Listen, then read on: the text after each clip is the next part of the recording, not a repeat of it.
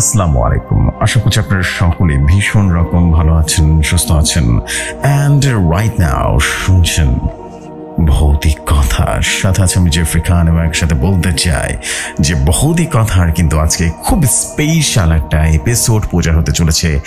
এর কারণ নিশ্চয় আপনারা মোটামুটি সবাই জানেন, আর তা হচ্ছে আজকে কিন্তু আমাদের ভৌতিক কথার ৩০০তম এপিসোড পূজা হতে চলেছে, এবং এপিসোডটি দারুণ রকম এনজয় করবেন আপনারা, এতটুকু আমি হরফ করে বলে দিতে পারি। বিকজ আজকে আমাদের ভৌতিক কথা প্রথমবারের মতো অডিও স্টোরি প্লে করা হবে, এবং আশা করছি অডিও স্টোরি আপনাদের কাছে এক অন্য রকম একটা ধ্যান ধারণা আপনারা পেতে চলেছেন অডিও স্টোরিতে বা ভৌতিক কথা।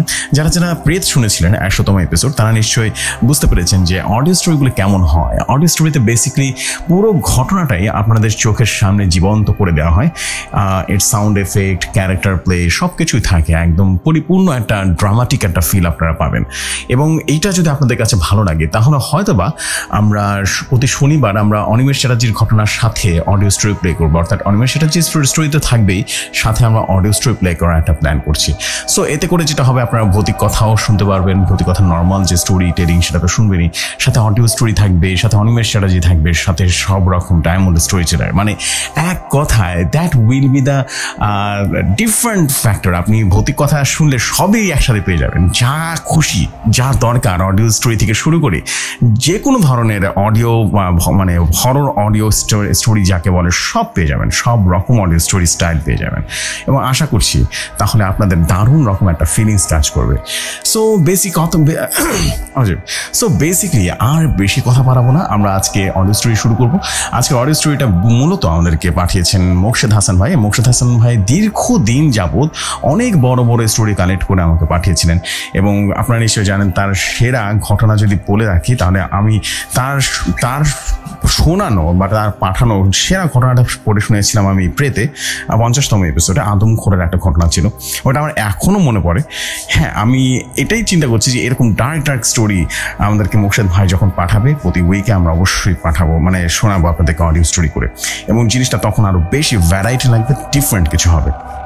সো ৩০০তম এপিসোড শুরু করার আগে প্রতিবারের মতো বলতে চাই, আপনারা যদি চান যে ভৌতিক কথায় স্টোরি পাঠাবেন তাহলে কিন্তু পাঠাতে পারেন। আমাদের একটা ইমেল আইডি আছে, উইচ ইজ bhoutikstories@gmail.com, bhoutikstories@gmail.com। ঠিক এই ইমেলে গিয়ে ঘটনা পাঠিয়ে দেবেন, আর বেসিক্যালি কিছুই করা লাগবে না। অবশ্যই চাইলে আপনারা হোয়াটসঅ্যাপ করে নিতে পারেন সাহায্য। হোয়াটসঅ্যাপ নাম্বারটা হচ্ছে 04009300111। দ্যাটস ইট, আর বেসিক্যালি কিছু বলার নেই, এবং আশা করছি ইন্ট্রোটার সাথে আপনারা কিন্তু ঘটনা দারুণ রকম এনজয় করতে পারবেন। চলে যাই সরাসরি আজকের গল্পে। আজকের গল্পের নাম পরিত্যক্ত বাংলো, এবং যদি সত্যি কথা বলি এইটার মূল লেখক নাইম চৌধুরী, এবং আমাদেরকে ঘটনাটা পাঠিয়েছেন মোকশেদ হাসান ভাই, এবং মোকশেদ হাসান ভাই সবসময় পারমিশন নিয়েই ঘটনা আমাদেরকে পাঠান। সো এটা this story basically permitted by the authentic writer Naim Chowdhury. আশা করছি আপনাদের সবার কাছে ভালো লাগবে গল্পটি, এবং গল্পটিতে আমার সাথে অডিও স্টোরিতে আমার সাথে কণ্ঠ দিয়েছেন সানি আজমা। আশা করছি আপনাদের সবার কাছে দারুণ রকম ভালো লাগবে। চলে যাই সরাসরি গল্পে।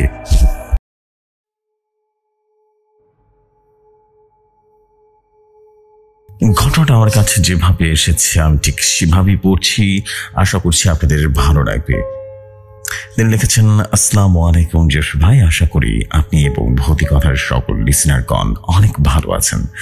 আমি মোকশেদ হাসান, বাসা নেত্রকোনা। আপনাদের দোয়া এবং ভালোবাসায় আমি অনেক ভালো আছি। আজকের ঘটনাটা সত্যি অসাধারণ হতে চলেছে। সবাই হেডফোন কানে লাগিয়ে লাইট অফ করে শুয়ে পড়েন, আর এখনই ঘটনার একদম মধ্যখানে পৌঁছে দেবেন জেফরি ভাই। চলে যাচ্ছি সরাসরি গল্পের নাম ভুতুরে বাংলোর রহস্য। এই গল্পের লেখক নাইম চৌধুরী। শুরু করছি আজকের গল্প।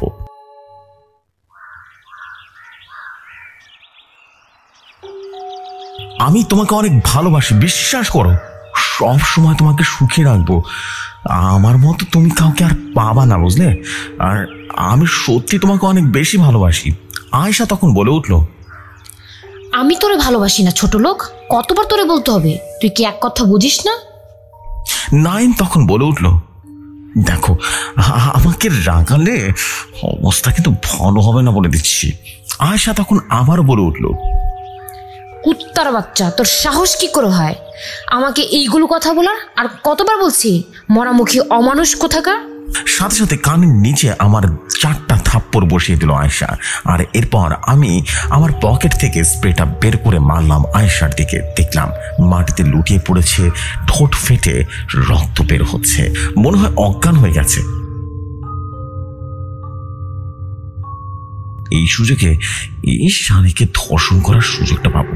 সাথে সাথে আমার গাড়িতে কোলে করে নিয়ে নিলাম আর একটা টান দিয়ে চলে আসলাম আমাদের পুরনো বাংলো বাড়িতে।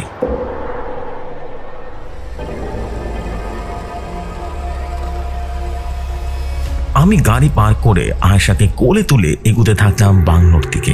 আমার মনে অনেক চিন্তা যে আজকে আয়েশাকে ভোগ করব। কত দিনের স্বপ্ন পূরণ হবে, কত আশা ছিল আয়েশাকে নিয়ে সুখের ঘর বাঁধব। কিন্তু এই বেয়াদব মেয়েটা অনেক বেশি দিমাগ। আজ সব দিমাগ বের করব। আজকে ওকে সারা রাত ভোগ করবো, একদম ভোগ করবো। কি মজাই না হবে। হঠাৎ নাইমের চোখ আটকে যায় তাদের বাংলোর দিকে।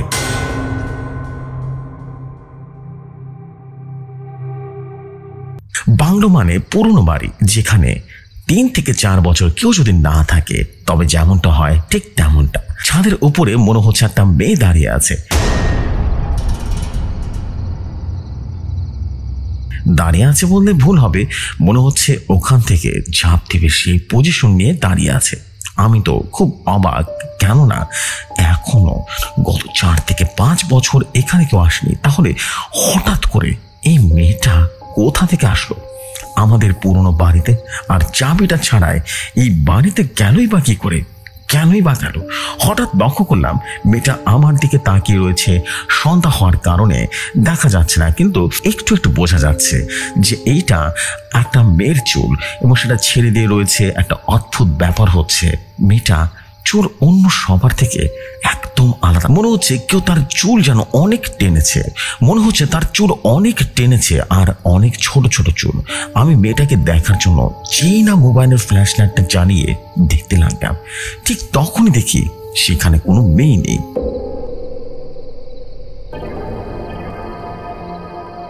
কিন্তু এইটা কিভাবে হতে পারে? সেখানে তো একটা মেয়ে ছিল। তাহলে মেয়েটা হঠাৎ করে কোথায় গায়েব হয়ে গেল চোখের পলকে? কেমনে হলো কিছুই যেন বুঝে উঠতে পারছিলাম না। কিভাবে এটা হতে পারে? সেটা কি করে দরজাটা খুলে, আর আমার কাছে কোনো চাবি নেই, তাহলে কি করা যায়? একটা ইট বা লোহা জাতীয় কিছু একটা খুঁজে নিয়ে আসি, এই বলে নাইম গেল ওটা খুঁজতে এবং আয়েশাকে মাটিতে রাখতে। এদিকে নাইম খুঁজতে লাগলো আর আমরা জেনে আসি কেন নাইম এমন করেছে আর আয়েশাকেই বা কেন ধর্ষণ করতে যাচ্ছে। নাইম ইন্টার ফার্স্ট ইয়ারে পড়ে আর এতক্ষণ যার কথা বললাম সেটা হলো আয়েশা।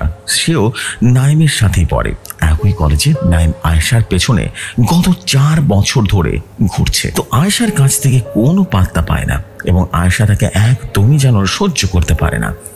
তাই নাইমের ভালোবাসাটা দিন দিন ঘৃণায় পরিণত হয়েছে। আর নাইম দেখতে মাশাআল্লাহ খুব সুন্দর, যে কোনো মেয়ে যেন পছন্দ করে ফেলবে। আর নাইম একাই, তার কোনো ভাই বোন নেই। আর নাইমের বাবা একজন বিজনেসম্যান এবং অধিকাংশ সময় তাকে দেশের বাইরে থাকতে হয়। আর আয়েশা 2 বোন আর 1 ভাই। আয়েশাকে দেখতে অনেক সুন্দর, টানা টানা চোখ, গোলাপি ঠোঁট, ফর্সা দেহ, এক কথায় পুরো একটা আসমানের পরি। আপাতত এতটুকুই, কাল্পনিক চরিত্র বলা যেতে পারে। এবং নাইম খোঁজাখুঁজির পর একটা ভাঙা ইটের টুকরো খুঁজে পেল। সে যে ওটা নিয়ে আসলো সেখানে একটা অবাক করা ঘটনা ঘটলো, কারণ সেখানে আয়েশা নেই আর দরজাটা খোলা। তার মানে আয়েশাকে কেউ নিয়ে গেছে, কারণ তাকে যে মেডিসিন স্প্রে দিচ্ছে তাতে তার 5 থেকে 6 ঘন্টার নিচে জ্ঞান ফিরবে না। তাহলে কে নিল? ওহ শিট, ওই মেয়েটাকে যদি নিয়ে যায়। এই বলে নাইম যেই না দরজা দিয়ে ভেতরে ঢুকলো, ঠিক তখনই ঘটলো বিরাট একটা ঘটনা, যেটার জন্য নাইম একদম প্রস্তুত ছিল না। একটু পর নাইম যেই না দরজা খুললো, তখন দেখলো ঘরের ভেতরে অনেক অন্ধকার মনে হচ্ছে। এবং অনেক দিন ধরে কেউ আসা যাওয়া করে না। এবং এখানে নাইম তার পকেটে হাত দিয়ে মোবাইল খুঁজলো, কিন্তু মোবাইল আর পকেটে নয়। ভালো করে খোঁজার পর নাইম মনে মনে যে গাড়িতে মোবাইলটা রেখে এসেছে, কারণ নাইম তাদের এই বাংলো বাড়িতে 4 বছর আগে এসেছিল আর অল্প চিনত, তাই মোবাইলে গুগল সার্চ করে লোকেশনটা দেখে নিল। তার মোবাইলটা পকেটে নিতে খেয়াল ছিল না। নাইম তখন বাইরে আসলো আর দেখলো বাইরে খুব অন্ধকার হয়ে এসেছে এবং মনে হচ্ছে সে একটা নির্জন জায়গায় এসেছে।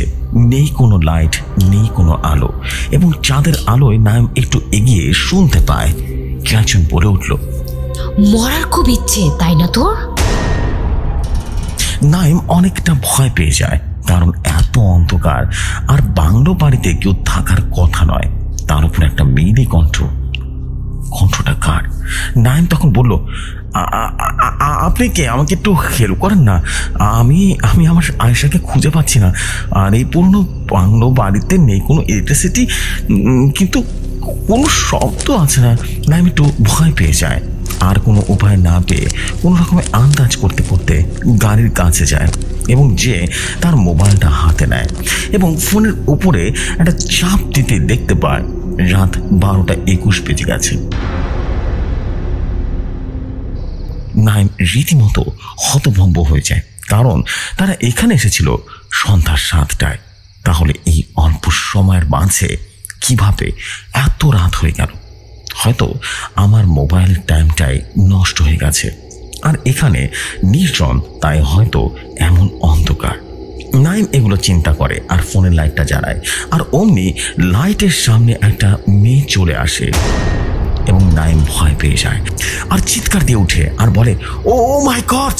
এতটুকু বলে ভয় যেন তার হাত থেকে মোবাইলটা পড়ে যায়, আর নাইমের গলা দিয়ে কোনো আওয়াজ যেন বের হচ্ছে না।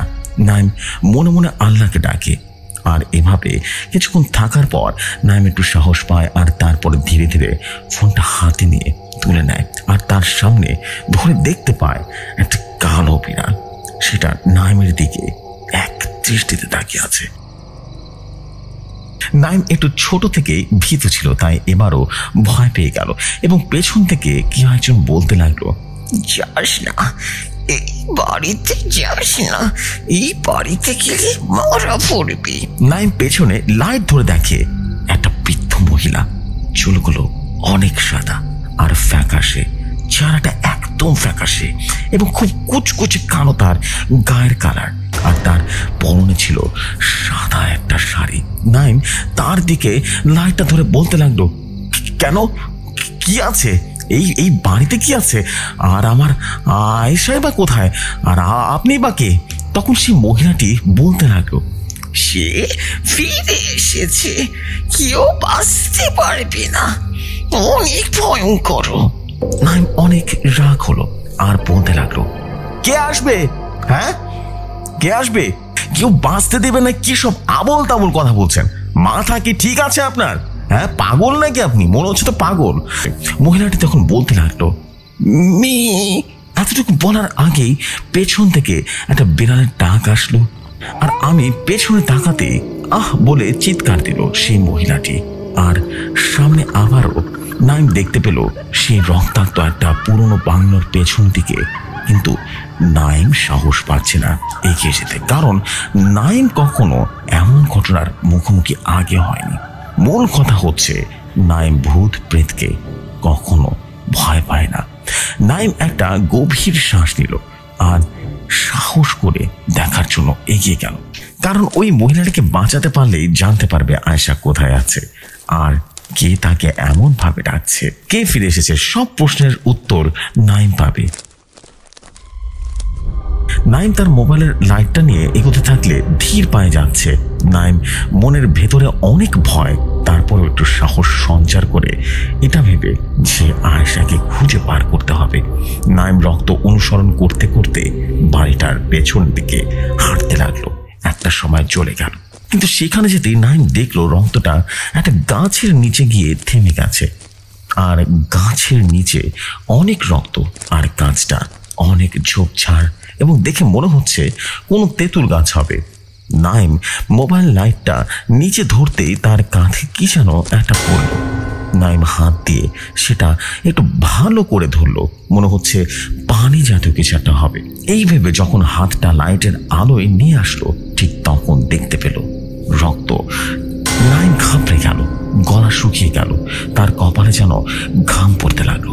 নাইম লাইটটা নিয়ে উপরে তুলতে দেখতে পেল একটা বয়স্ক মানুষ, বৃদ্ধ মানুষ, গলায় ফাঁসি দিয়ে ঝুলে আছে, আর তার চোখ দুটো খোলা আর জিহ্বা যেন বের হয়ে আছে। নাইম এইটা দেখে সেখানে চিৎকার করে জ্ঞান হারিয়ে ফেলল। অন্যদিকে নাইমের আম্মু অনেক চিন্তা করছে, পুলিশকেও জানিয়েছে এবং নাইমের আব্বু কালকে দেশে ফিরবে। নাইমের আম্মু অসুস্থ হয়ে পড়েছে, শত হোক একটাই ছেলে, কত স্বপ্ন তার। আবার আয়েশার আব্বু আম্মু অনেক চিন্তায় পড়ে গেছে, তারাও পুলিশের কাছে রিপোর্ট করেছে। কিন্তু অবাক করার বিষয় হচ্ছে পুলিশ দুটো কেসই একদিনই পেয়েছে, আর দুজনেই নিখোঁজ। তার সন্দেহ করছে নাইম আয়েশাকে কিডন্যাপ করেছে।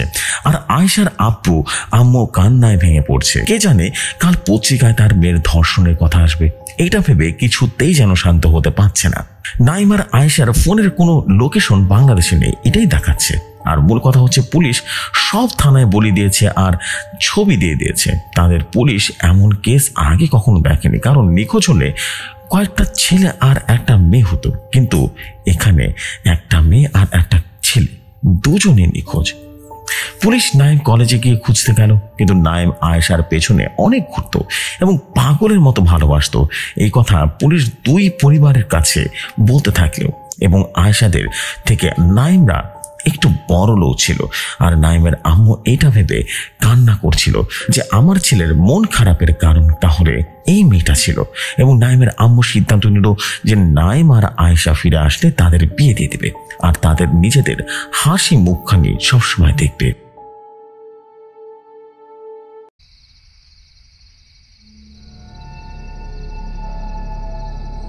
অন্যদিকে নাইমের জ্ঞান ফিরে এসেছে, হালকা হালকা চোখ খুলতে মনের ভিতরে এখনো সেই ভয়টা রয়ে গেছে। নাইম মাথাটা কোনো রকমে মাটি থেকে তুলে উঠল এবং কোনো লাশই নেই। নাইম একটা স্বস্তির নিঃশ্বাস দিল, কিন্তু নাইমের শরীর থেকে কেমন জানি একটা দুর্গন্ধ বের হচ্ছে। নাইম ফোনটা হাতে নিয়ে চমকে যায়, কারণ এখনো 12:21 বাজে। এইটা কিভাবে হতে পারে? নাইমের অনেক দামি ফোন, কি করে একই জায়গায় টাইম আটকে যেতে পারে?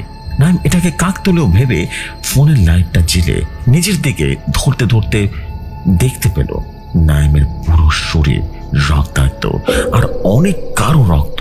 নাইম আবারও ভয় পেয়ে যায়, ভয় চিৎকার দিতে, কেউ আছো ওখানে? আমাকে একটু হেল্প করো, আমি আর পারছি না, প্লিজ হেল্প করো। এটা বলে নাইম বসে পড়ল, আর নাইমের চোখ দিয়ে দুটো পানি যেন গড়িয়ে পড়ল। এটা ভেবে যে এই তো সেদিন মারা যাবে। আর আয়েশার কথা মনে পড়তেই মনটা খারাপ হয়ে যায়। যতটুকু নাইম আয়েশাকে অনেক ভালোবেসেছে, রাগের বশে হোক কানে জোর করেই থাপ্পড় দিয়েছে তাকে, এটা ভেবে নাইম নিজের হাত মাটিতে কিলাতে শুরু করলো এবং ঘষে দিতে লাগলো। নাইম মনে হয় পাগল হয়ে গেছে এবং হাত থেকে যেন অনবরত রক্ত পড়ছে তো পড়ছে, কিন্তু অমনি মাটিতে নিজে আঘাত করতে যাচ্ছে। ঠিক এমন সময় হঠাৎ করে কেউ একজন বলে উঠল, নাইম, আমি এখানে, নিজেকে আর কষ্ট দিও না, এই দেখো তোমার আয়েশা ফিরে এসেছে। নাইম চোখ তুলে সামনে দেখতে পেল একটা মেয়ে দাঁড়িয়ে আছে। ফোনের লাইটটা তার দিকে দেখতে পেল আয়েশা অনেকটা দূরে। নাইম নিজের চোখ মুছে কোনো রকমে উঠে দাঁড়িয়ে পড়লো এবং সামনে তাকিয়ে দেখে আয়েশা হাত দুটো ফাঁক করে দাঁড়িয়ে আছে এবং দেখে মনে হচ্ছে নাইমকে বলছে, এসো প্রিয়, তোমার হাতের বাহু জোড়া। এক করে নাইম একটু হাসি দিয়ে উঠলো এবং দৌড়ে গেল আয়েশাকে, কিন্তু জড়িয়ে ধরতে নাইম এটা ভেবে যে খুশি হয়েছে আয়েশা পেছনে এত ঘুরছে তবু কখনো আয়েশা তাকে স্পর্শ করতে দেয়নি। সেখানে আয়েশা নিজে জড়িয়ে ধরা আকুতি করছে। নাইম দৌড়ে দিয়ে যেই না জড়িয়ে ধরবে ঠিক তখনই আয়েশা সেখানে নেই। নাইম তাল সামলাতে পারল না, গিয়ে পড়ে গিয়ে কিছুটা ঠোঁটের নিচে যেন গুঁতো খেলো এবং নাইম নিজের অজান্তে অবাক হয়ে গেল। এক নিমিষে মুখের সেই এক চিন্তা হাসি উড়ে গেল এবং নাইম এইটা ভেবে আবারও কষ্ট পেল যে তার আয়েশাকে সে হারিয়ে ফেলেছে। নাইম আবারও উঠে দাঁড়িয়ে পড়ল আর চিৎকার করে বলল, আয়শা, তুমি কোথায়? আমি আর নিতে পারছি না, প্লিজ তুমি বেরিয়ে আসো না। আরে কোথায় আছো, প্লিজ এখানে বলো না। আমার আয়শাকে ছেড়ে দে, আমি তো কাছে ভিক্ষা চাইতেছি, আমার আয়শাকে ছেড়ে দে। নাইমের ঘোর ভেঙে দিয়ে আবারও কেঁচো বলল, তোর আয়শা এই বাড়ির ভেতরে, কি নিয়ে যা যা। নাইম ভয় পেয়ে গেল আর বলল, কে ওখানে? নাইম আশেপাশে তাকিয়ে দেখলো কেউ নেই। নাইমের চোখ আটকে যায় তার ছায়ার উপরে, কারণ সেখানে আরেকটা ছায়া রয়েছে যেটা নাইমের, এবং আরেকটা অন্য একটা ভিন্ন ছায়া। সেখানে একটা মেয়ে মানুষের ছায়া ছিল। নাইম বুঝতে পারলো এটা উপর থেকে এসেছে। নাইম লাইটটা ছাদের দিকে তুলে মারলো এবং দেখতে পেলো সেই সেদিনের মেয়েটার মোবাইলের লাইট তার দ্বারা মুখটা যেন দেখা যাচ্ছে না। এবং নাইম বলতে লাগলো, আপনাকে কি ক্ষতি করেছি? আপনারা ছেড়ে দেন না, আমার আয়শাকে ছেড়ে দেন। এই বলে আবার হাত জোর করলো নাইম, কিন্তু মেয়েটা কিছুই বললো না। বিকট শব্দে একটা হাসি দিয়ে নখ দিয়ে দেখাচ্ছে দরজার দিকে, এবং নাইম বুঝতে পারলো নাইমকে ভেতরে যেতে বলেছে। নাইম কোনো কথা না বলে দরজার দিকে এগোতে থাকলো আর একটা হাসি দিল, কারণ সে তার আয়শাকে ফিরে পাবে। নাইম দরজার কাছে আসতে দেখতে পেল দরজায় অনেকটা বড় তালা ঝুলিয়ে আছে, এবং নাইম আবারও অবাক হয়ে যায়। 7-5 না ভেবে একটা ইট খুঁজে এনে কয়েকটা বাড়ি দিতেই তালাটা যেন খুলে গেল। আর দরজাটা অনেক বড় ছিল, তাই নাইম হালকা ধাক্কা দিতে দরজাটা আপনা আপনি খুলে যায় আর দরজাটায় একটা ভয়ঙ্কর শব্দ হয়, যেটা শুনে নাইম রীতিমতো বুকের ভেতরে আবারও ভয় পাওয়া শুরু করলো। হঠাৎ অনেকগুলো বাদর বেরিয়ে আসতে লাগলো। নাইম অনেক ভয় পেয়ে গেল এবং বসে পড়ল। নাইম আবারও বুকে থুতু দিয়ে উঠে পড়ল আর ধীর পায়ে এগিয়ে যেতে থাকলো। নাইম মনের ভিতরে অনেক প্রশ্ন, কিন্তু নাইম আয়েশাকে খুঁজে বের করতে হবে। এইটা ভেবে সব চিন্তা বাদ দিয়ে নাইম একটু সাহস নিয়ে এগিয়ে যেতে লাগলো। নাইম একটু এগিয়ে ওদিকে মোবাইলের লাইটটা দিয়ে এদিক ওদিক দেখতে লাগলো। অনেক পুরনো, কিন্তু তার জানা মতে বাড়িটা এত ভয়ঙ্কর হওয়ার কথা নয়। হঠাৎ নাইম একটা ছোট্ট জিনিসের সাথে ধাক্কা খেয়ে মাটিতে পড়ে গেল। তাড়াতাড়ি ফোনের লাইটটা ধরতে দেখতে পেল একটা পুতুল। পুতুল বললে ভুল হবে, সেখানে অনেকগুলো পুতুল। অবাক করার বিষয়, সেখানে সব পুতুলগুলো হাওয়ায় ভাসছে, কোনো কিছু দিয়ে বাঁধা নেই। নাইম পুতুলগুলোকে দেখতে পেল এবং হঠাৎ করে সব পুতুলগুলো থেকে যেন রক্ত বের হতে শুরু করলো। মোট 7টা পুতুল, সবগুলো ভয়ঙ্কর। সব পুতুলের চোখ যেন সেলাই করা, আর সে চোখ দিয়ে রক্ত অনবরত বের হচ্ছে। নাইম এত কিছু সহ্য করতে পারলো না, একটা চিৎকার দিয়ে জ্ঞান হারিয়ে ফেলল। প্রশ্ন, নাইম তো এসেছিল আয়েশাকে ধর্ষণ করতে, বিয়ে করতে, তাহলে আয়েশা গেল কোথায়? কোথায় গেল? আর নাইম কোন এক রহস্যের মধ্যে পড়ল। আর ওই বুড়ি মহিলাটা কি, আর কোথায় গেল? আর গাছের সাথে ফাঁসি দেওয়ার লোকটাই বাকি। আর মূল কথা হচ্ছে, ছাদের ওই মেয়েটাই বাকি। সে কি পারবে তার ভালোবাসার আয়েশাকে বাঁচাতে? যা হোক, অন্যদিকে নাইমের আম্মু অনেক অসুস্থ, তাকে হাসপাতালে ভর্তি করানো হয়েছে। নাইমের আব্বু এত কিছু সহ্য করতে পারছে না। এখন এমন পরিস্থিতি হয়ে গেছে যে সেও অনেকটা ভেঙে পড়েছে। তার পাশে দাঁড়ানোর মতো কেউ নেই। ডাক্তার বলল, ভয়ের কোনো কারণ নেই, তার জন্য একটু অধিক চিন্তা করার কারণে এমনটা হয়েছে, আর একটু রেস্ট নিলে ঠিক হয়ে যাবে। আমি কিছু ওষুধ লিখে দিচ্ছি, ঠিক আছে? সেগুলো এনে খাইয়ে দিবেন, তাহলেই দেখবেন ঠিক হয়ে যাবে। নাইমের আপু একটু স্বস্তির নিঃশ্বাস ছাড়লো। আর আয়েশা পরিবারের এখনো খাবার খায়নি, আদরের মেয়েটাকে এখনো পাওয়া যাচ্ছে না। এই কথা তারা কোনোভাবে মেনে নিতে পারছে না এবং পাগলের মতো হয়ে গেছে। এবং পুলিশ অনেক তদন্ত করছে, কিন্তু কোনো লাভ হচ্ছে না। কেউ দেখেনি নাইম আর আয়েশা কোথায় গেছে। নাইম, নাইম এত তাড়াতাড়ি ভেঙে পড়লে আমাকে কেমনে পাবে?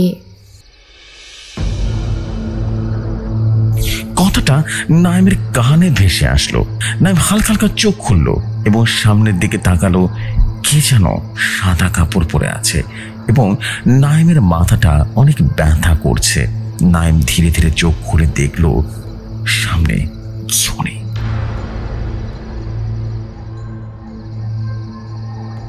তার মানে এটা তার মনের ভুল ছিল। এই ভেবে এড়িয়ে গেল। নাইম কোনো মতে উঠে দাঁড়ালো, কিন্তু সামনে সব কিছু খোলা, একদম যেন কিছু দেখতে পাচ্ছে না। নাইম তার মোবাইলটা খুঁজতে লাগলো। অজ্ঞান হওয়ার সময় মোবাইলটা হাত থেকে পড়ে গেছে, আর অন্ধকার হওয়ার কারণে খুঁজে পাচ্ছে না নাইম। এবং নাইম বসে বসে হাত দিয়ে এদিক ওদিক দেখতে লাগলো, কিন্তু তার হাতে কিছুই বাজলো না। হঠাৎ তার মনে হলো তার হাতে কিছুটা লেগেছে, আর সেটা একটু গাঢ় মনে হচ্ছে। নাইম আর একটু খোঁজার পর তার মোবাইলটা হাতে বাজালো। তখন নাইম একটু খুশি হলো যে একটু আলো তো পেয়ে যাবে। নাইম মোবাইলটা হাতে নিতে দেখতে পেল বন্ধ হয়ে গেছে, আর মোবাইলটা চালু করার চেষ্টা করলো নাইম, কিন্তু কিছুতেই চালু হচ্ছে না। এদিকে নাইম এমন অন্ধকার দেখে মনের ভিতরে একটা অজানা ভয় কাজ করছিল। হঠাৎ মোবাইলটা খুলে গেল। নাইম একটা গভীর শ্বাস ছাড়লো। মোবাইলটা খোলার সাথে সাথে নাইম মোবাইলের লাইট জ্বালিয়ে একদম আশ্চর্য বিষয় লক্ষ্য করলো। সেখানে কোনো পুতুল নেই, যেটা নাইম একটু আগে দেখেছিল, এবং তার হাতে কিছু পিচ্ছিল মনে হলো। এবং লাইটটা ধরতে দেখলো সেখানে অনেক রক্ত। এবার নাইম একটু ভয় পেয়ে গেল, একটু দম নিয়ে থাকলো এবং লাইটটা নিচে ধরতে দেখতে পেল সেখানে কোনো রক্ত নেই। যে নাইম যখনই না ভয়ে বাইর হওয়ার জন্য পা বাড়ালো, ঠিক তখনই দরজাটা আপনা আপনি বন্ধ হয়ে গেল এবং নাইম খুব ভয় পেয়ে গেল। নাইম দৌড়ে গিয়ে দরজা ধাক্কাতে লাগলো, কিন্তু দরজাটা খুললো না। নাইম ভাবলো সে তার আব্বুকে ফোন দিয়ে বললে হয়তো আব্বু এসে তাকে উদ্ধার করে নিয়ে যাবে। এবং আয়েশাকেও নাইম যে না আবার মোবাইলে চালু করে উপরে দেখতে লাগলো। এখনো রাত 12:21 বাজে। এবার নাইম বেশ অনেকটা ভয় পেয়ে গেল এবং তার গলা যেন শুকিয়ে আসছে। সে বুঝতে পারে যে সে ফেঁসে গেছে অজানা কোনো মায়াজালে, কোনো এক সময়ের ভেতরে সে আটকে গেছে। সে বন্দি। নাইম যেই না ফোন করতে যাবে তার আব্বুকে, লক্ষ্য করলো ফোন যাচ্ছে না। নাইম একটু ভালো করে দেখতেই বলে ফেলে, সর্বনাশ, এখানে তো কোনো নেটওয়ার্ক নাই, এখন কি হবে? নাইমের মনে পড়লো আয়েশার কথা। কি জানে মেয়েটা এখনো কোথায় আছে।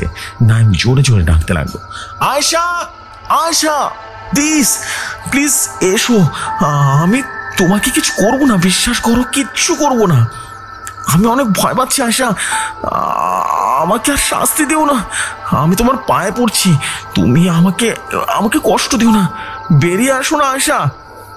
নাইম কান্না করতে লাগলো। নাইম অনেক ভালোবাসে আয়েশাকে, কিন্তু আজকে তার একটা ভুলের জন্য আয়েশাকে পাচ্ছে না।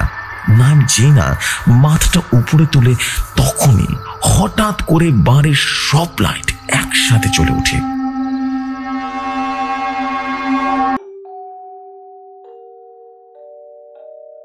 আর নাইম ওই রুমে আর থাকে না এবং পরে রুমে যেতেই দেখতে পায় সেখানেও কিছু নেই, শুধু একটা ঘড়ি। নাইম আবারও আগের ঘড়ির মতো মুছে দেখতে পেল 12:21 বাজে।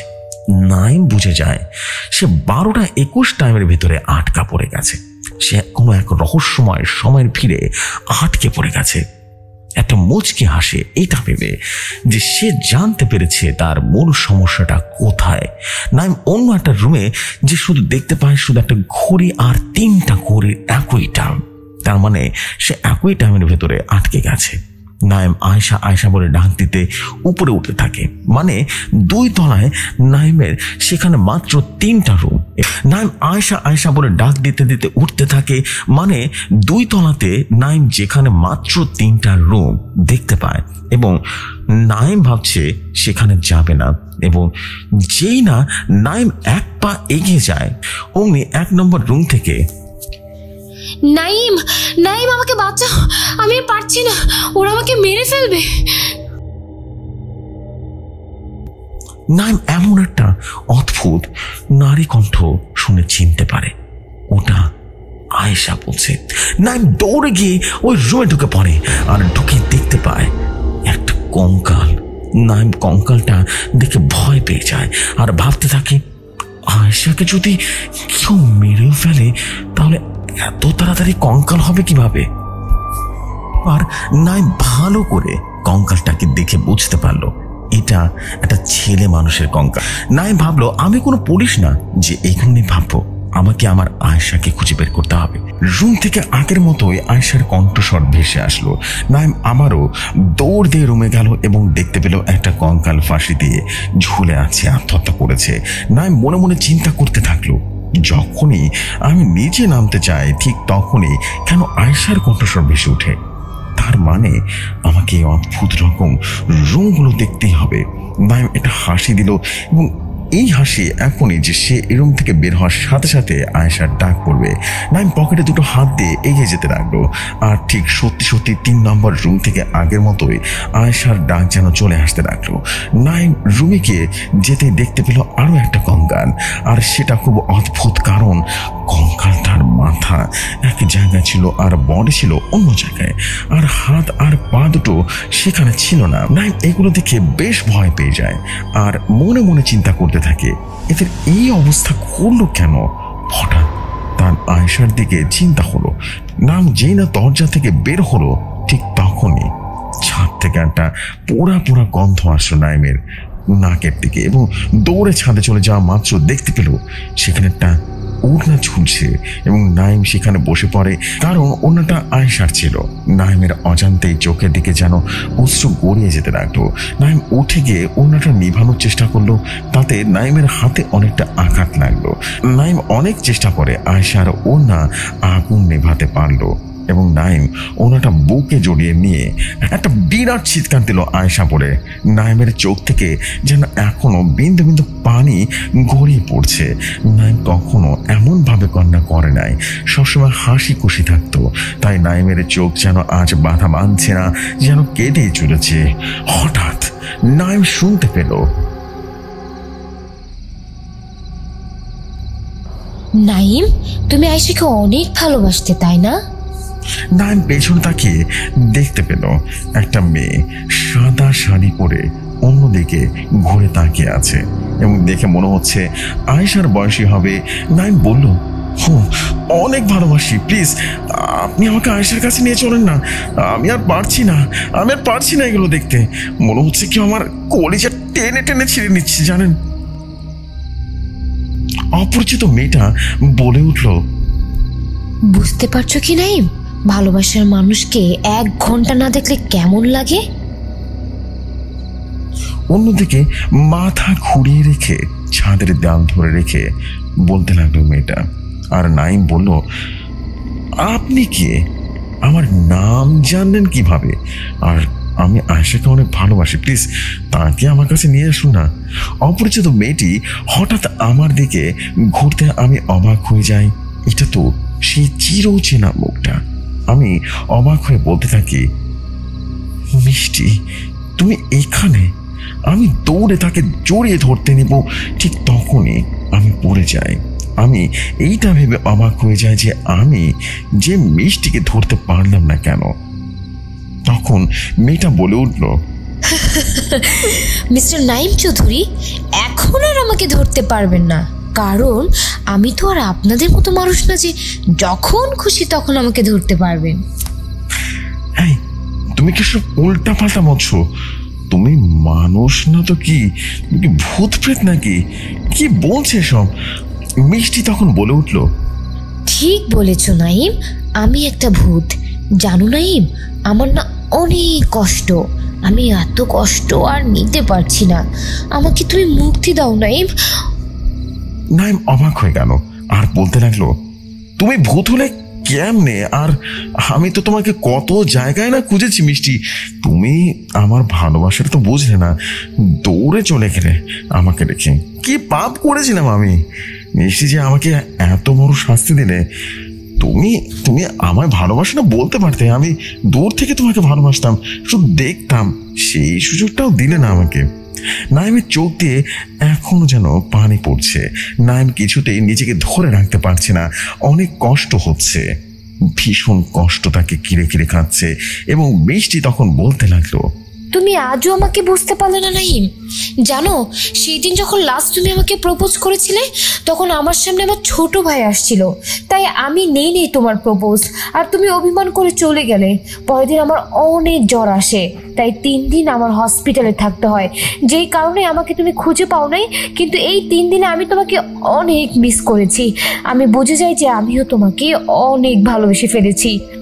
যখন আমার জ্বর সেরে তখন আমি দেখতে পাই তোমার বাড়িতে কেউ নেই, আর তখনই ঘটলো আমার জীবনের সব থেকে খারাপ ঘটনা। তার আগে নিচে সিঁড়ির তলে একটা ছোট রুম আছে, সেখান থেকে আয়েশাকে নিয়ে আসো। নাইমের চোখ দিয়ে অনেক পানি ঝরছে এখনো। সে এটা ভেবে অনেক কষ্ট পাচ্ছে, সেদিন যদি রাগের মাথায় শহরটা না ছাড়তো তাহলে এই দিন তাকে দেখতে হতো না। নাইম আয়েশার কথা শুনে নিচে দৌড়ে চলে গেল এবং সেখানে গিয়ে দেখতে পেল সিঁড়ির নিচে সত্যি সত্যি একটা রুম আছে, এবং রুমের দরজাটা খুলতেই অবাক হয়ে যায়।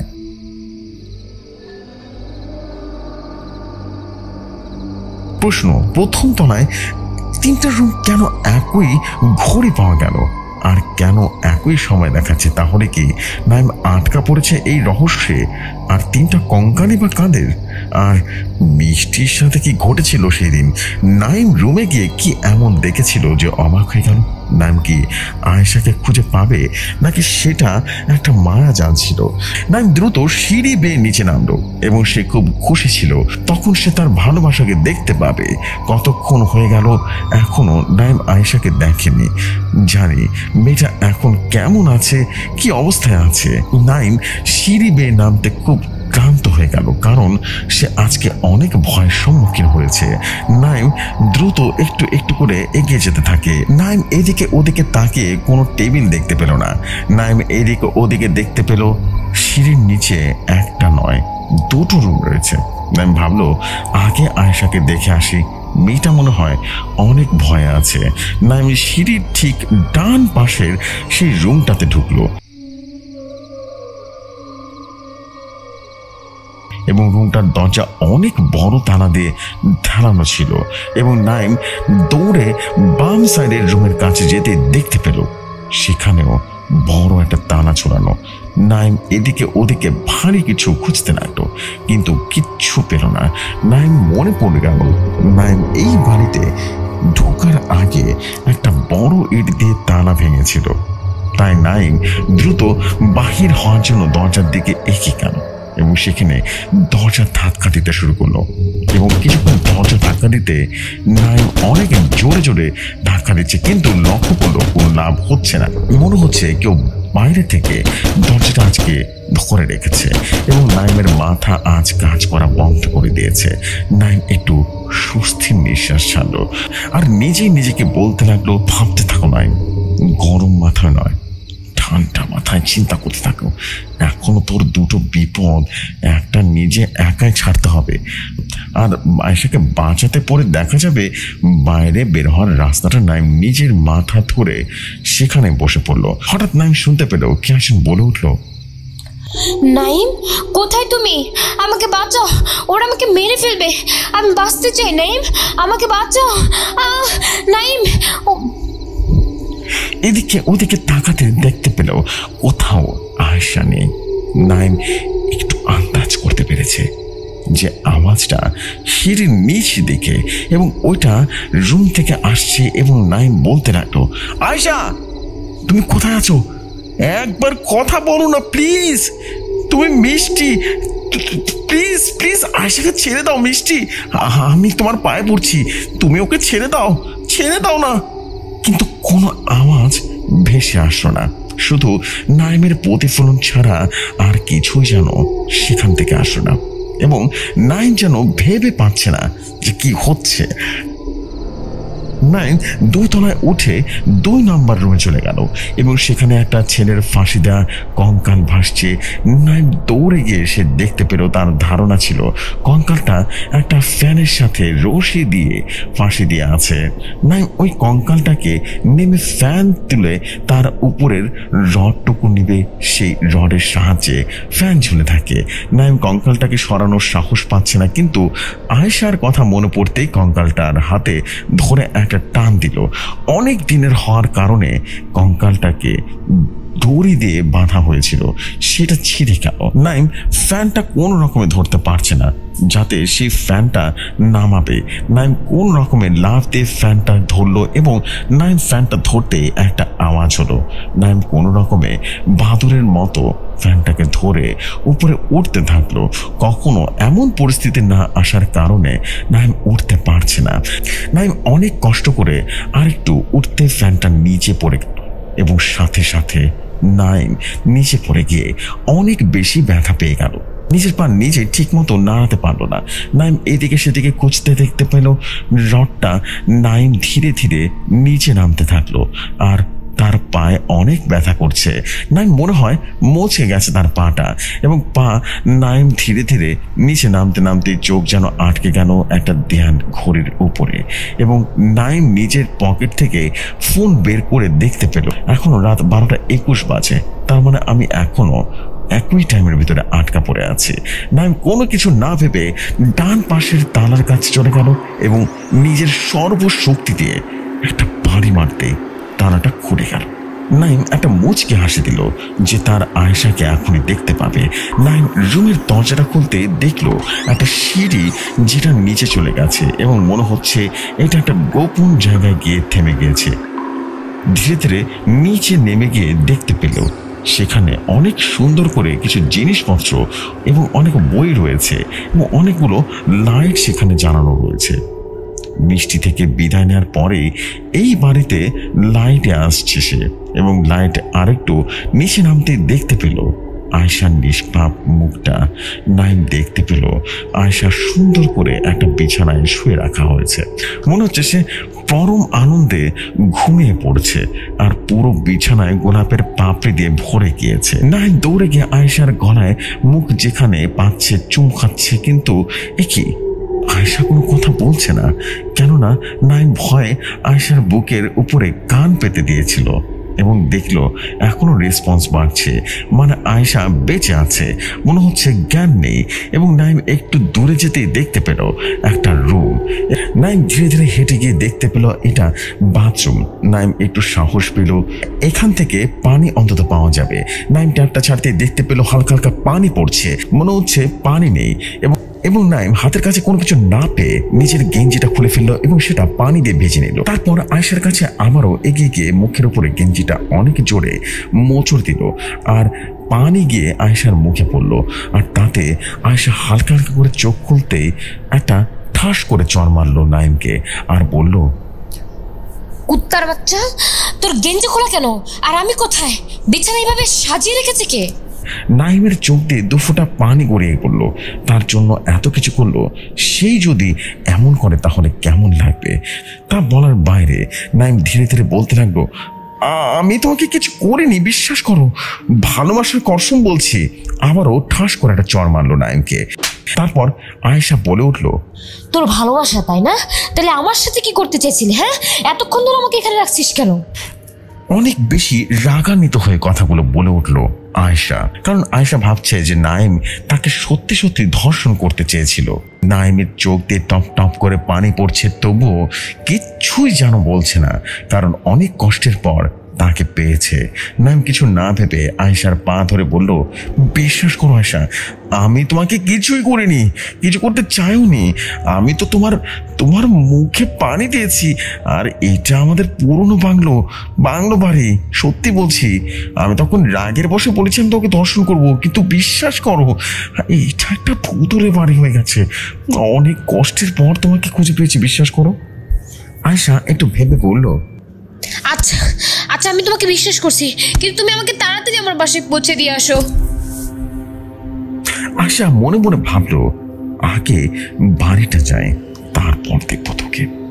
নাইম বলতে থাকলো, তার আগে তোমাকে আমার সাথে ছাদে যেতে হবে, প্লিজ না বলো না। আয়েশা কিছু একটা ভেবে হ্যাঁ বলে দিল। নাইম আর আয়েশা উপরে উঠতে লাগলো। তখন আয়েশা খেয়াল করলো যে নাইমের পা দিয়ে অনেক রক্ত বের হচ্ছে, কিন্তু তাতে আয়েশা কি ভেবে আয়েশা নাইমের পিছে যেতে লাগলো। নাইম ধীরে ধীরে সেই সিঁড়ির নিচে থেকে উপরে উঠতেই আয়েশা দৌড়ে বাড়ির বাইরে চলে গেল এবং দরজার কাছে গিয়ে ধাক্কা দিল, কিন্তু তাতে কোনো লাভ হলো না। নাইম দূর থেকে বলল, তোমাকে বলেছি না এইখান থেকে বের হবার কোনো রাস্তা নেই, আমাদের বের হতে হলে ছাদে যেতে হবে, তারপর আমরা বের হতে পারবো, বুঝতে পেরেছো? আয়েশা বলে উঠল, কিন্তু ছাদে কেন যেতে হবে? ছাদে কি আছে? নাইম তখন বলল, গেলেই দেখতে পাবে। নাইম আর আয়েশা ধীরে ধীরে উপরে উঠে সিঁড়ি বেয়ে উপরে উঠতে লাগলো, কিন্তু আয়েশা নাইমকে বিশ্বাস না করে একতলায় ওঠার পর প্রথমে ঘরে ঢুকে পড়ল এবং নাইম পেছন থেকে ডাকলেও কিছু বলল না, সোজা ঢুকে গেল। আয়েশা সেই রুমে ঢুকতেই দেখতে পেল সেখানে কিচ্ছু নেই। আয়েশা একটু চোখ তুলে উপরে তাকাতে দেখতে পেল 12:21 বাজে। আয়েশা মাথায় হাত দিয়ে বলল, হায় আল্লাহ, এখন কি হবে? আব্বু আম্মু কত চিন্তায় আছে, আমাকে তাড়াতাড়ি বাসায় যেতে হবে। নাইম তখন বলে উঠল, আয়েশা এইখান থেকে বের হওয়া এত সহজ নয়, বুঝলে? খুব ভয়াবহ অবস্থা, কারণ আমরা এখানে ফেসে গেছি। আমাদের আগে ছাদে যেতে হবে, তারপর আমরা এইখান থেকে বেরোতে পারবো।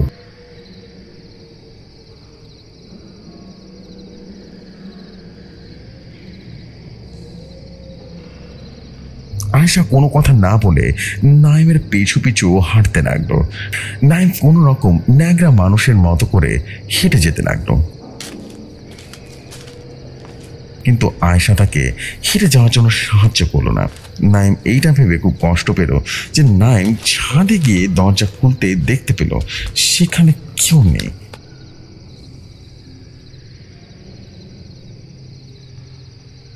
মনে হচ্ছে শুনশান পরিবেশ, কোনো মানুষ নেই আশেপাশে, ছাদে মিষ্টিও নেই। নাইম ভাবলো, এইটা কি কোনো মায়াজাল নাকি? নাইম মিষ্টি মিষ্টি বলে চিৎকার করতে লাগলো, আর ঠিক তখন আয়েশা বলে উঠল, এই মিষ্টিটা আবার কে? ছাদে না আসলে আমরা বেরোতে পারবো না, এই ছাদ থেকে তাহলে চলো বের হয়ে যাই। নাইম তখন বলল, আমাদের এই বাড়ি থেকে একমাত্র মিষ্টি বের করতে পারে, বুঝতে পেরেছো? আর কেউ নয়। আয়েশা তখন আবারও বলে উঠল, তাহলে তাহলে ডাকো তাকে নাইম, অনেক জোরে জোরে ডাকে ডাকো। হঠাৎ সামনে মিষ্টি চলে আসাতে আয়েশা যেন ভয় পেয়ে গেল আর চিৎকার দিয়ে নাইমকে জড়িয়ে ধরলো। তখন নাইম আয়েশাকে বলল, ভয় পাচ্ছ কেন? মিষ্টি তোমার কোনো ক্ষতি করবে না। আয়েশা একটু সাহস পেল আর সামনে তাকাতেই দেখতে পেল মেয়েটা সত্যি অনেক মিষ্টি চেহারার, অনেক বেশি মিষ্টি চেহারার, মায়া মায়া ভাব আছে। আর ঠিক তখনই মিষ্টি বলতে লাগলো,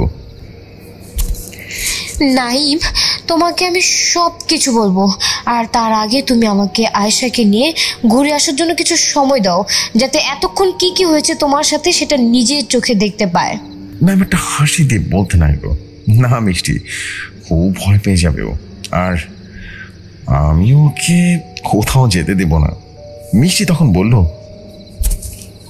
দেখো নাইম, আমি জানি তুমি ওকে কতটা ভালোবাসো, কিন্তু তুমি ওর থেকে তখনই ভালোবাসা পাবে যখন ও বুঝতে পারবে তোমার ভালোবাসাটা। তাই প্লিজ আর না করো না। নাইম হ্যাঁ সূচক মাথা নাড়ালো এবং মিষ্টি কোনো কথা না বলে আয়েশার হাত ধরতে মিষ্টি আর আয়েশা হাওয়ায় মিলে নাইম আকাশের দিকে তাকিয়ে দেখতে থাকলো চাঁদ আর মিষ্টি একসাথে হয়ে। এটা নিয়ে ভাবতে লাগলো। এভাবে অনেকক্ষণ হয়ে গেল এবং টাইম একই জায়গায় আটকে যাওয়ার কারণে নাইম বুঝতে পারছে না যে আসলে কটা বাজে। হঠাৎ আয়েশার মিষ্টি কোথা থেকে যেন চলে আসলো। নাইম দেখতে পেল আয়েশার মুখে এখনো ভয়ের ছাপ স্পষ্ট আর চোখে অনেক পানি। আয়েশা দৌড়ে এসে নাইমকে জড়িয়ে ধরলো এবং এতে নাইম অনেক খুশি হলো। সে এটাই তো চায় যে আয়েশা তাকে জড়িয়ে ধরো। এভাবে কিছুক্ষণ থাকার পর আয়েশা নাইমকে ছেড়ে দিয়ে কিছুটা বলতে চাইলো, কিন্তু কিছুই বলতে পারছে না। কারণ মনে হয় অনেক কান্না করেছে। মিষ্টি আয়েশাকে থামিয়ে দিয়ে বলতে লাগলো, নাইম, এখন তো তুমি অনেক খুশি, তাই না? মিষ্টির চোখেও পানি, কিন্তু মিষ্টির চোখ কেন পানি সেটা নাইম জানে না। নাইম বলতে লাগলো, হ্যাঁ অনেক খুশি আছি আমি। মিষ্টি তখন বলতে লাগলো, কিন্তু আমি তো খুশি নেই। সেই 4 বছর ধরে আমি অভিশপ্ত হয়ে আছি, মুক্তি পাচ্ছি না। অনেক জোরে জোরে বলতে লাগলো মিষ্টি, এবং চোখে অনেক বেশি লাল হয়ে গেল। আয়েশা যেন ভয় পেয়ে নাইমকে খুব শক্ত করে জড়িয়ে ধরলো। নাইম তখন বলতে লাগলো, কিন্তু কিন্তু কেন মিষ্টি, কি হয়েছিল তোমার সাথে? আমাকে বলো, আমি আছি, আমি একটা ব্যবস্থা করে নেবো। তুমি বলো 4 বছর ধরে তুমি কি হয়েছিল আর কোথায় হয়েছিল? মিষ্টি তখন বলতে লাগলো, আজকে সব বলবো তোমাকে, যেটা তুমি কখনো শোনোনি। আর কেন আমি এই অভিশপ্ত জীবন কাটাচ্ছি, কেন এই বাড়িতে আজ এত ভুতুরে, কেন তোমাকে আর আয়েশাকে এত কষ্ট দিলাম, সব বলবো। তবে শোনো তাহলে। চলো শুনে আসি সেদিন কি হয়েছিল মিষ্টির সাথে। তার আগে শুনে নিই নাইম আর মিষ্টির সম্পর্ক সম্পর্কে।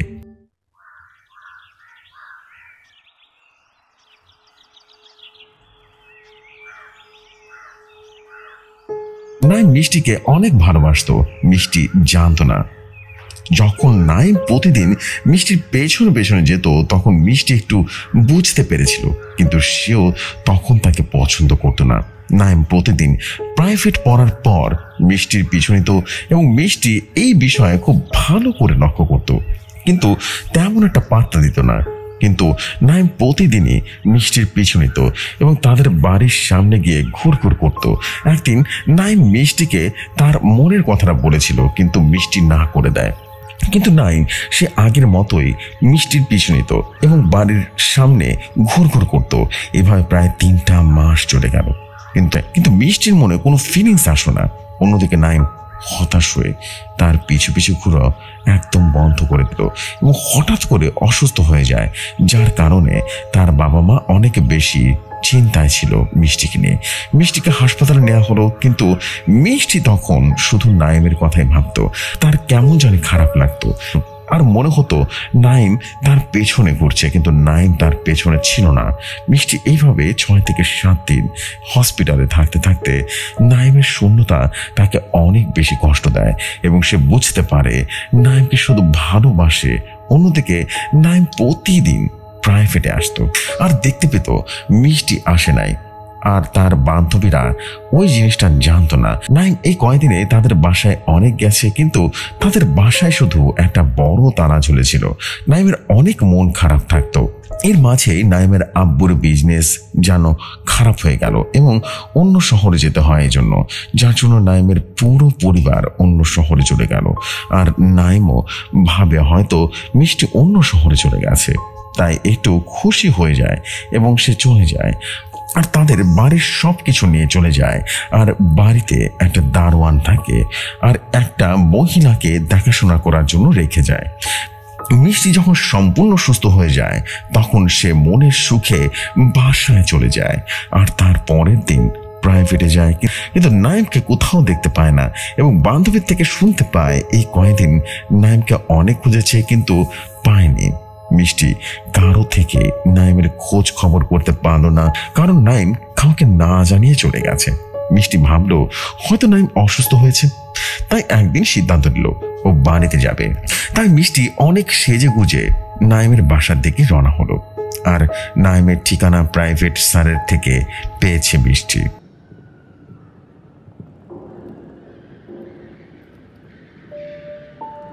যখন মিষ্টি নাইমের বাড়িতে গেল তখন দারোয়ানকে দেখতে পেল এবং তখন দারোয়ানকে উদ্দেশ্য করে মিষ্টি বলে উঠল, নাইম কি বাসায় আছে? দারোয়ান মিষ্টির অনেক সুন্দর সাজ দেখে লোভে পড়ে যায় আর একটা বুদ্ধি জানে। মিষ্টির উপরে দারোয়ান মিষ্টিকে বলে উঠে, নাইম ছাদে বসে আছে।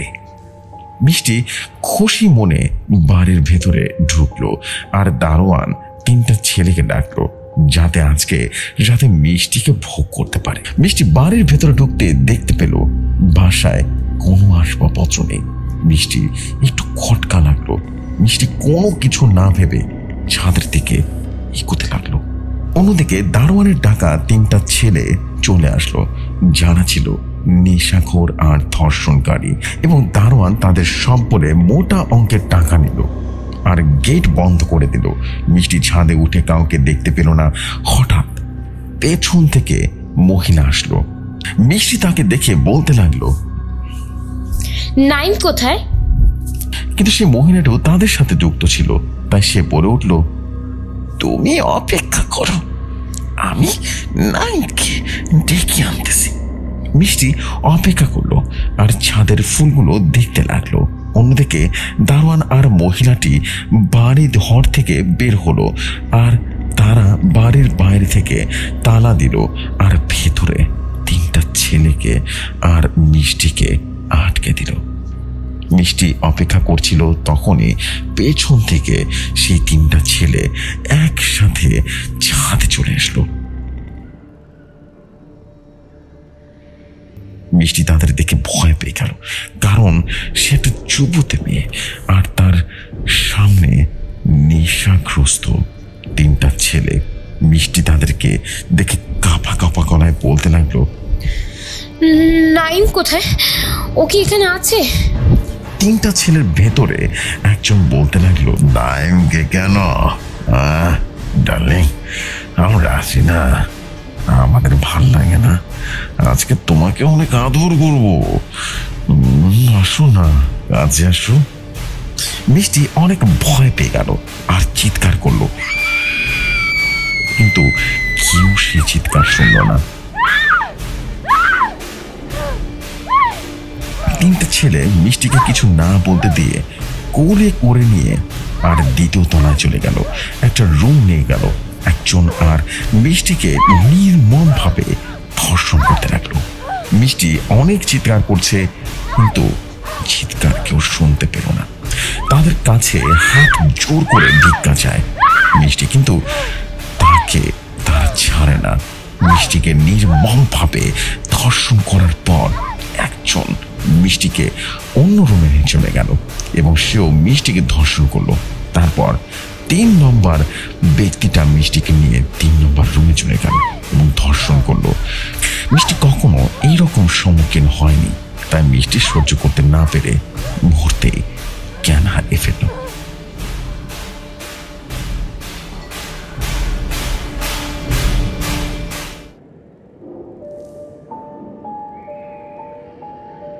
মিষ্টির জ্ঞান হারা দেখে তারা 3জন প্রচন্ড ভয় পেয়ে গেল আর নেশাগ্রস্ত থাকার কারণে তারা ভেবে নিয়েছিল মিষ্টি মারা গেছে, আর তাই মিষ্টিকে তারা জীবিত মাটি দিয়ে দেয় এবং মিষ্টি মাটির ভেতরে ছটফট করতে করতে মারা যায়।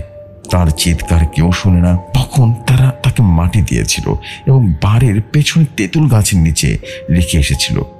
আর এগুলোই বলছিল মিষ্টি, আর লক্ষ্য করলো নাইম আর আয়শার চোখে যেন পানি চলে এসেছে। নাইম মাথা নিচের দিকে করে রাখলো, কারণ তার একটা ভুলের জন্য আজ মিষ্টি এই জায়গায় অন্যভাবে দাঁড়িয়ে আছে আর অনেক কষ্ট পেয়েছে। তখন নাইম কাঁপা কাঁপা কণ্ঠে বলতে লাগলো, সেই 3জন এখন কোথায় আছে? মিষ্টি হাসতে হাসতে বলতে লাগলো, মেরে ফেলেছি আমি তাদের, নির্মম ভাবে আমিও তাদের মেরে ফেলেছি। আমি মারা যাওয়ার পর ভূত হয়ে যাই, আর আমার মারা যাওয়ায় 4 দিন পর সেই 3টা ছেলে নেশা করতে এই বাড়িতে আবার ঢুকে পড়ে, আর আমিও তাদের সাথে সেই 3টা রুমেই তাদেরকে মেরে ফেলেছি।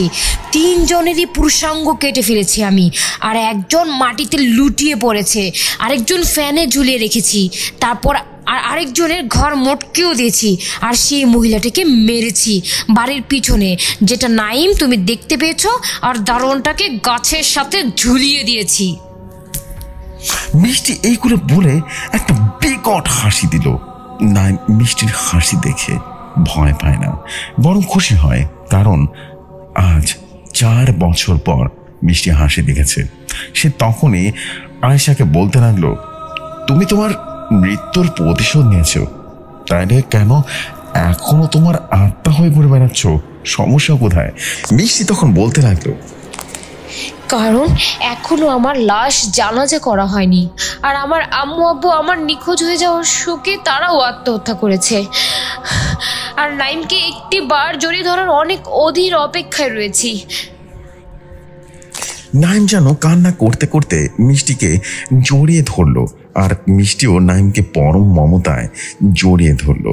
তাদের এই অবহেলিত ভালোবাসা দেখে মিষ্টির চোখ দিয়ে পানি গড়িয়ে পড়ছে। নাইম আর মিষ্টি প্রায় 10 মিনিট পর দুজনকে ছাড়িয়ে দিল, আর মিষ্টি নাইমের কপালে একটা চুমু এঁকে দিল আর বলল, নাইম, তোমাকে আমি অনেক ভালোবাসি, কিন্তু সেটা বুঝতে আমার এত সময় লেগে গেল যে আজ আমার আর তোমার মাঝে এক সমুদ্র তফাৎ। যদি আমি তোমার ভালোবাসা বুঝতাম তাহলে আজ আমার এই অবস্থা হয় না। খুব ভালোবাসি তোমায়, ভালো থেকো তুমি। আজ থেকে তুমি মুক্ত। আয়েশা তোমার ভালোবাসা বুঝবে, তখন আমার মতো অবহেলিত হবে না। বিদায় তোমাকে নাইম, আজ থেকে আমি মুক্ত, আমি মুক্ত। এই বলে মিষ্টি গায়েব হয়ে গেল। নাইম সেখানে বসে কান্না করতে লাগলো, আর আয়েশা তাকে সান্ত্বনা দিচ্ছে। তখনই আয়েশা নাইমকে বলতে লাগলো, চলো দুজন মিলে মিষ্টি আপুকে জানাজা করে মাটি দিয়ে আসি।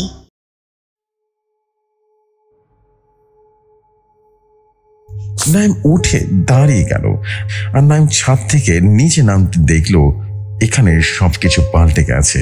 এখানে কিছু আসবাবপত্র রয়েছে, এবং নাইম ভালো করে খুঁজে দুটো কোদাল খুঁজে পেল, আর সেটা নিয়ে দরজার কাছে নাইম আরও কাছে আসলো এবং ধাক্কা দিতেই দরজাটা খুলে গেল। নাইম তেঁতুল গাছের তলায় ঘুরে একটা কঙ্কাল পেল, আর নাইম আর আয়েশা মিলে মিষ্টির জানাজা করে মাটি দিয়ে দিল। যেহেতু সেখানে কোনো লোক ছিল না, আর নাইম এই বিষয়ে কাউকে কিছু বলতে চায় না, এবং নাইম আর আয়েশা সেই বাংলো বাড়ির গেট থেকে বেরিয়ে এসে এক নজরে বাড়িটা দেখে নিল, আর দুজনের চোখেই যেন পানি চলে আসলো। নাইম আয়েশাকে নিয়ে গাড়ি চড়ে সোজা তাদের বাড়িতে আসলো, এবং এসে দেখলো এখানে সকাল হয়ে গেছে। তার মানে তারা পুরো সারা রাত সে বাংলো বাড়িতেই ছিল।